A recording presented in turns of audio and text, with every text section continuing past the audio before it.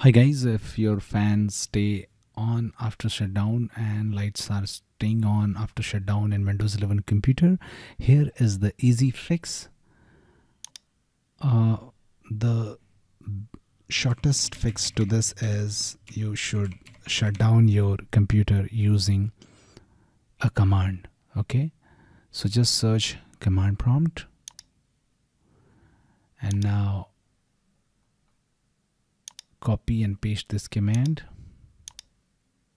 okay, and hit enter, and this will shut down your computer fully. No fans and lights will stay on during this. Now if this is tedious to you and this does not work to you, then let's move to method 2. Just search edit power plan, click on edit power plan, and then click on change advanced power settings.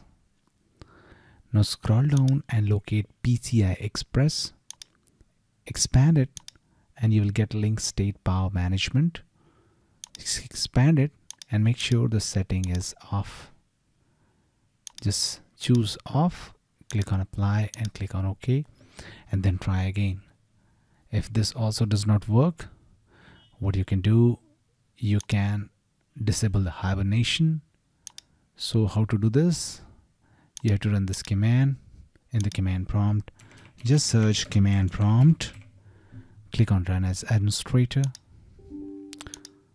Now what you have to do, you have to run this command, copy and paste this command in the command and hit enter, and now your hibernation is off. Now try to shut down your Windows 11 computer and see if it works or not. That's it guys, please do like the video to support us.